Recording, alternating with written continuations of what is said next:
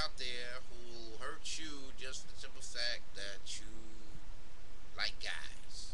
So you wouldn't necessarily want to be this big old protester, the prophet, the martyr of the gay pride in your high school. So you wouldn't necessarily want to do that.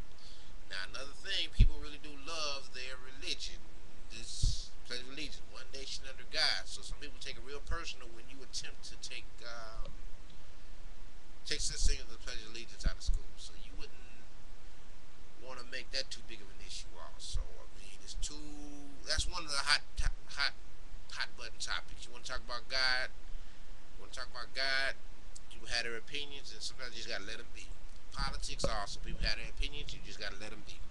So, live your life, but then here and there, some things just leave alone because it's just too sticky, too heavy. So just leave alone. So for you to want to get out there in front of the curb, protesting your gay rights, you say you're the only gay person there. So you're in a minority, so you wouldn't necessarily want to do that.